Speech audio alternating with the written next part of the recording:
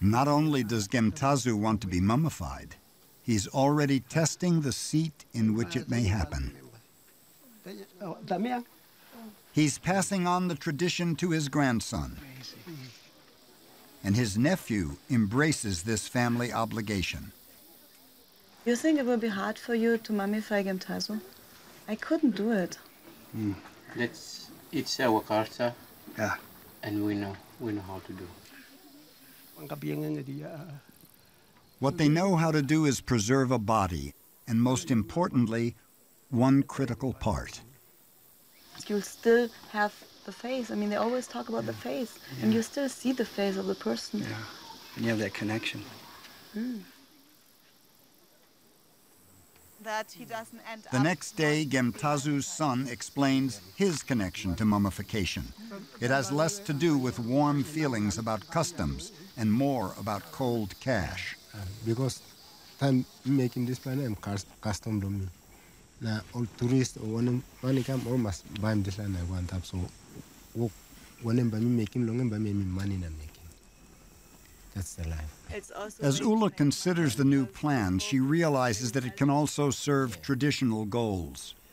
Actually, that's really smart, because in your tradition, to have the mummies, they are there to look out for the people in the village. Is it true? Yeah.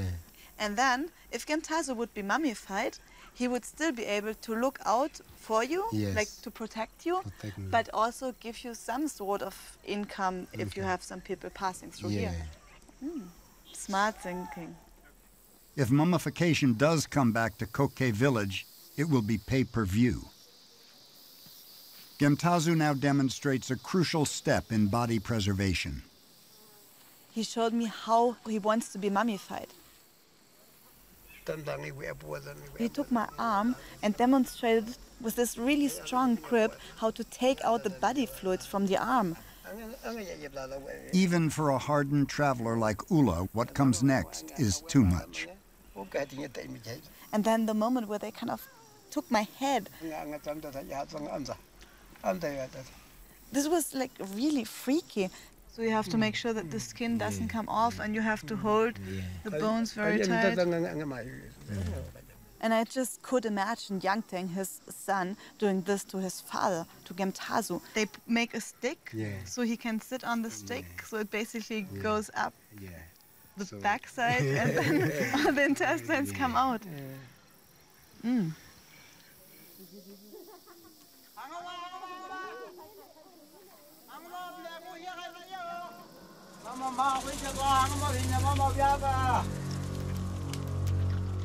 At last, using a real carcass, that of a pig, Gemtazu's clan will reveal how mummies are made. The pig, unlike a person, has been gutted and splayed. Those tending the body scrape the skin with a leaf from a kind of nettle that may keep pores open to let liquids flow out. Punctures from sharp sticks can help more fluids drain. Moisture works against preservation, so the early stages of the process are focused on drying.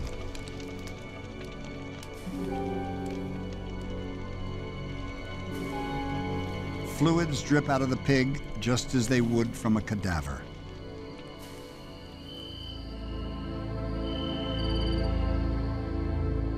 And so Andrew Nelson, the anthropologist on the team, puzzles over what the Anga did with the human juices.